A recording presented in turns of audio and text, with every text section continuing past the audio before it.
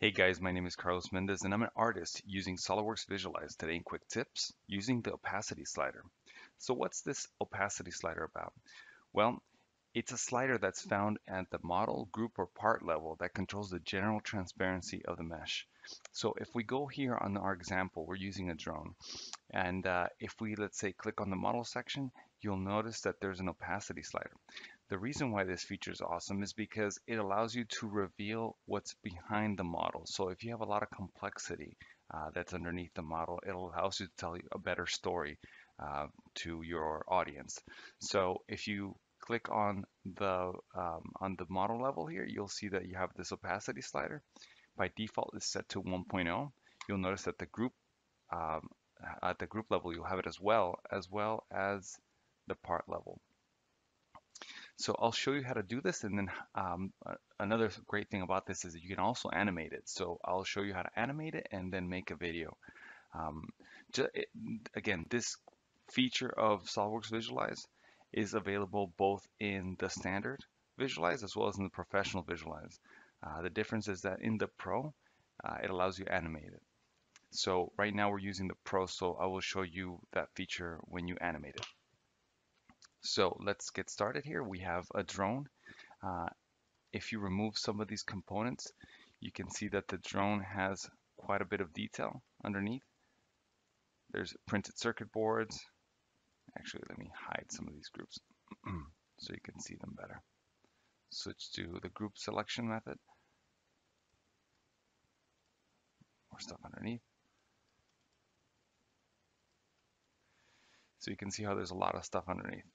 So we're going to go ahead and we're going to create an animation of the opacity hiding progressively. I'm going to undo all these by pressing Control Z. There you go. We're back to where we started. All right, great. So for this, I'm going to first open up my timeline by pressing Control and L. And you'll see at the bottom here, you have a timeline that pops up. Next thing I'm going to do is I'm going to select which ones I want the opacity to change. So I'm going to do that by changing to the group section. In this case, the way this file is organized is under groups. So I'm going to go to group selection. I'm going to click that. I'm going to hold Control, click this one, as well as, no, let's see, this one right here in the front. So I have three parts. Next thing I'm going to do in the model set section here, I'm going to, oops, I clicked on the wrong thing. Again, I'm going to hold Control. Right click, I'm going to say Animation, Add Keyframe. You'll notice you have three keyframes, three animations that are set. Next thing I'm going to do is I'm going to, now the keyframe that was just added was set at full opacity. So all of them have opacity 1.0 at this moment. I'm going to advance it to, let's say, to the second mark here. And I'm going to drag this down. And you'll see how things become transparent. I'm going to drag it down to 0.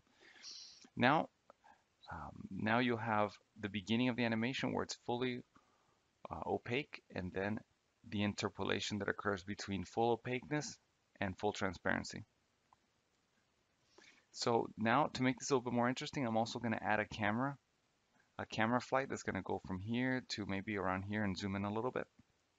So for that, I set up a different camera already. I called it anim camera so I can tell the difference. And I'm already in that camera, so I don't have to double click or anything. I'm going to set my start position, right click on the camera, add keyframe. I'm going to move to where I want to go. Let's say I want the animation of the camera to stop at the 3-second mark, perhaps. And I will now move. You notice that as soon as I move, that second keyframe is generated. I'll get a little closer there, right? Maybe around there somewhere. All right, so now if I scrub back, you see how both animations are happening.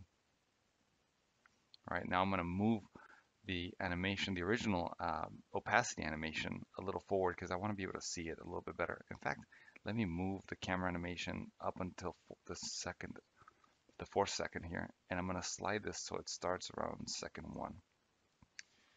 So the camera movement is going to occur first. When the camera gets going, the opacity will change. then the opacity will reach 0 and the camera will continue. All right, and you can preview that by pressing play.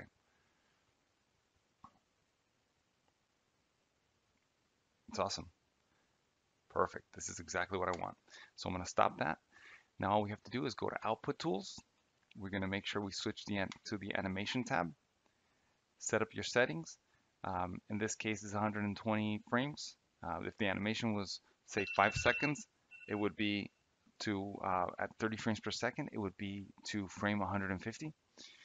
So pick the type of movie format. I will pick Flash Video and make sure that Create Movie is ticked. If it's not, you can also have it just render a sequence of JPEGs or TIFFs, depending on what you want to output, and then you can later composite it in something like After Effects. I'm going to leave this Create Movie on. Render options. This is very much like rendering a still. You just want to make sure you tell it what resolution you want it to render, and I will be rendering it accurate at around 300 passes because I don't want to spend too much time rendering. No, that's something to keep in mind. Just like when you're generating, any large series of renders, you need to make sure that you want to make sure you render it first at a smaller size, maybe at a lower frames per second, and at a low number of passes because it takes such a long time to render an animation that you don't want to just waste hours or even a day without first seeing what it is that you want to have. So I recommend always going low settings first. All right, I already rendered this out, so you would press start animation, but I already rendered that out. So I'm gonna close and I will show you what I have. Let's see, this is a series of renders that I got here, and this is the result. Double click on that. Let's see what we have here. Oh, we already have it here. And there you go. Maybe a little bit bigger so you could see it. And let me turn off the loop. So press play. You could see it hides. You could see all the interior components helping you tell a better story. Again, it loops. And that's it. All right, guys, I hope you guys found this helpful. And I'll talk to you guys soon.